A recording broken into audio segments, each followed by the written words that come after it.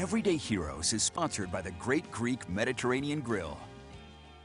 So many people in our area going above and beyond, doing great things for others. Here's some of the good news you may have missed this past week.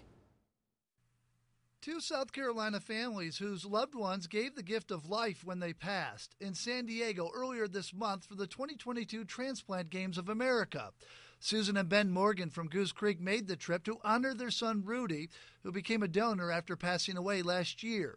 The two went as part of We Are Sharing Hope SC, this state's organ procurement organization. Several people getting a second chance at life as the 39-year-old donated his heart, lungs, and both his kidneys. These transplant recipients competing in athletic events. Cleaning Up Carolina, the Up to You program of the State Department of Natural Resources recognized a team of law enforcement officers with their inaugural award honoring the agency's top litter enforcers. It's a year-long statewide competition with bragging rights on the line. The team, which covers 12 counties in the northwest corner of our state, won this year's Golden Trash Can Award, but in total, nearly 39,000 pounds of trash were picked up. So thanks for the dedication and hard work of our law enforcement officers. A Moncks Corner man gathering donations for victims of the devastating flooding in Kentucky. Bill White from Kentucky, but he's lived in Moncks Corner for the past 23 years. And when he heard about the deadly flooding, he asked for donations on Facebook, and now he has several trailer loads full of items.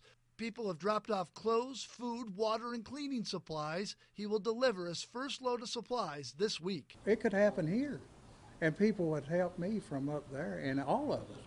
You know, it's just a right thing to do. And as our children head back to class, United Way has helped more than 2,500 students get school supplies across the Tri-County area. Earlier this month, volunteers packed 2,700 backpacks with paper, pencils, erasers, and other supplies. Now those supplies distributed to elementary school students for the upcoming school year. Also, a special thanks to the Low Country Food Bank, a free food giveaway at Macedonia Church of Our Lord Jesus Christ in North Charleston. Their mission, helping all people get the food they need, and they helped hundreds this week. If you'd like to nominate an Everyday Hero, email me at bclark@wcbd.com or go to our website, counton2.com, and hit the Everyday Heroes link.